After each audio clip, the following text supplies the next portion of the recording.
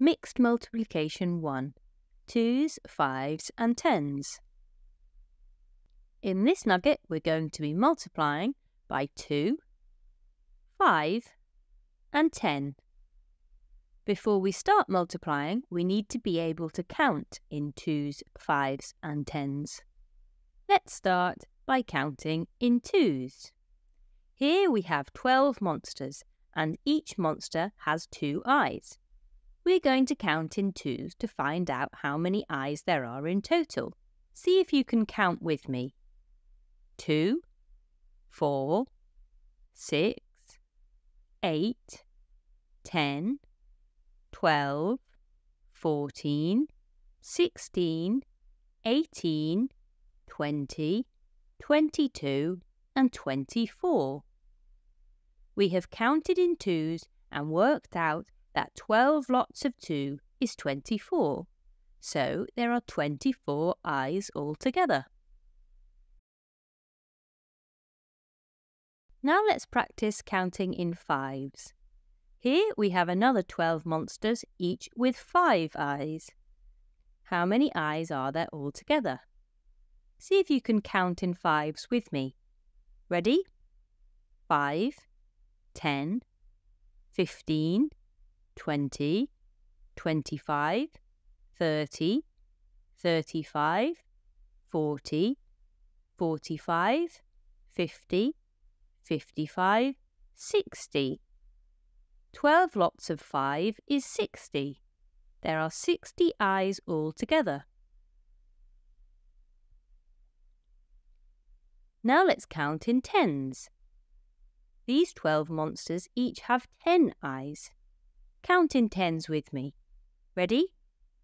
10, 20, 30, 40, 50, 60, 70, 80, 90, 100, 110, 120. There are 120 eyes altogether. Now it's your turn. Count in 2s, 5s and 10s to fill the gaps in these number tracks. Pause the video and have a go.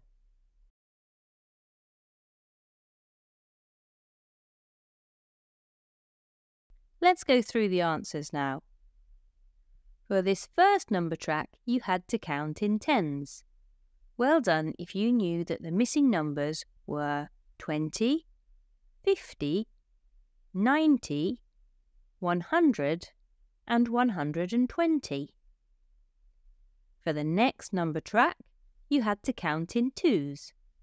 Well done if you knew that the missing numbers were 6, 12, 14, 20 and 24. And finally, for the last number track, you had to count in 5s. Well done if you knew that the missing numbers were 20, 35, 40 and 60.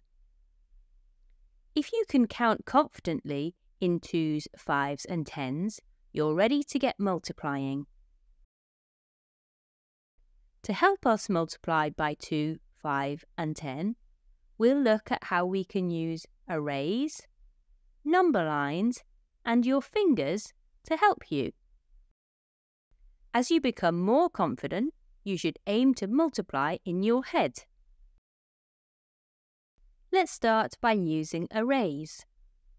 This array shows either 5 lots of 2 or 2 lots of 5. This is the same as 5 times 2 or 2 times 5. You can use the array to help you. You could count each dot, but if you can already count in your 2s or 5s, you can count each group. You can count in 2s, 2, 4, 6, 8, 10, or you could count in 5s, 5, 10. 5 times 2 and 2 times 5 both equal 10. If you're trying to solve a multiplication calculation and you don't already have an array to help you, you can draw one. Let's look at this calculation. 4 times 5. To help calculate this, you can draw an array. Here we need 4 rows of 5. This is the first row. Now we need 4 more. Let's speed things up a little. You could also draw the array like this. Here we have 4 vertical groups of 5. Now we just need to count the dots. Remember, you could count each dot on its own, but if you can count in 5s, you can count in groups of 5 at a time. Here we have 5, 10, 15, 20. So 4 times 5 equals 20. Now let's look at how we could have solved this using a number line. All we need to do is make 4 jumps of 5. Remember, when using a number line to help with multiplication, we must always start at 0. So now let's make those 4 jumps of 5. 5, 10, 15, 20. That's 4 jumps. So this number line also shows us that 4 times 5 equals 20. You may find that you don't need to write anything down to help you with your multiplication. You may be able to count on your fingers. To solve 4 times 5, you could just hold up 4 fingers and count 5 on each finger. 5, 10, 15, 20. Now it's your turn to have a go. If you need to, you can use arrays, number lines, or your fingers to help you. If you can solve them in your head, then that's even better. Pause the video and have a go.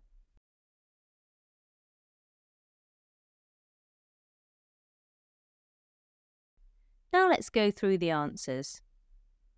5 times 10 equals 50. 6 times 2 equals 12. 4 times 5 equals 20. 8 times 2 equals 16. 11 times 5 equals 55. And finally, 9 times 10 equals 90. Well done if you got them all correct. So remember, when multiplying by 2, 5 and 10, you should first be able to count in multiples of 2, 5 and 10. Once you can do this, you can use arrays, number lines, or your fingers to help you. As you become more confident, you will be able to multiply by 2, 5 and 10 in your head.